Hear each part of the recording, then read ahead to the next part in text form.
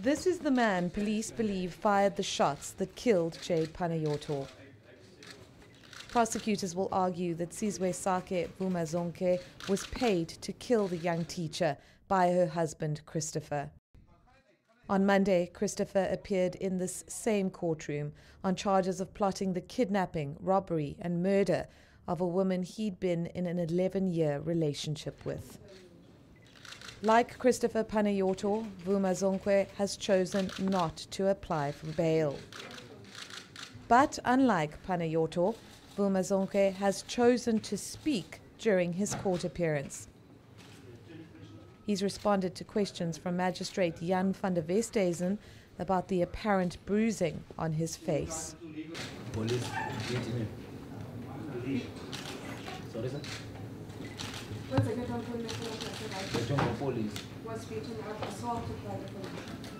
Authorities have told us that Vumazonke allegedly tried to run away during his arrest on Sunday and have suggested that that may have been the cause of his facial bruising.